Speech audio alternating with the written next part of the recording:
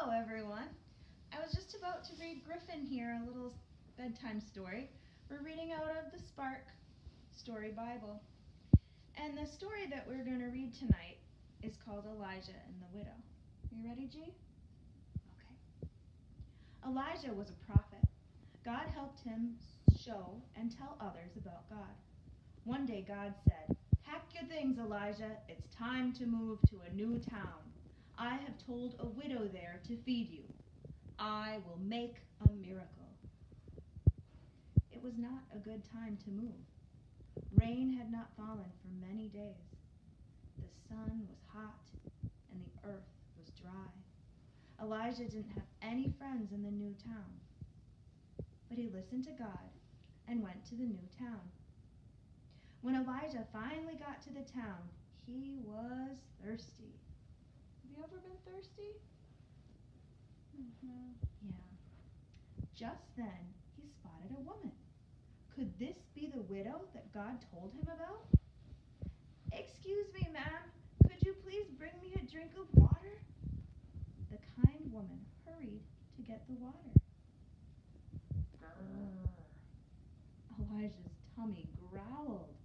He remembered that God had said the widow would feed him. He called after her, "Excuse me, ma'am. Could you bring me a nibble of bread to eat?" The woman stopped in her tracks. She turned to face Elijah. The widow had sad eyes. "I'm sorry, sir. I don't have any bread," she sighed. "The last of my oil and flour will only make a biscuit.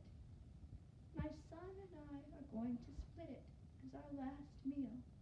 We have no other food." She started to cry. "Dry your tears," Elijah said. "God will make a miracle for you. Bake the bread and share it with me. God promises that your flour and oil will not run out." The widow mixed, kneaded, and baked loaf after loaf of bread. Her jar of flour and jug of oil made plenty of food for Elijah, herself, and her son. God's promise was kept. It was a miracle. Boys and girls, did you hear that? Elijah went to a strange town that he'd never been to before. He was thirsty and hungry. He just happened to see a lady in the street. He asked for something to drink. She went to help him. He asked for something to eat. And when he found out that she didn't have anything, that she was down to her last little bit of what? Oil and Flour. Yeah, she only had enough left for how much? For one little biscuit. I don't think one biscuit is enough for 2 people. It certainly isn't enough for 3 people, is it? But yet she was going to share it with a stranger, someone she'd never met before. Did she know Elijah? No, they'd never met before. And that was the miracle. She trusted Elijah, who trusted God, and together with their faith, the miracle happened, and there was enough food for everyone. So, that's a pretty remarkable and amazing story.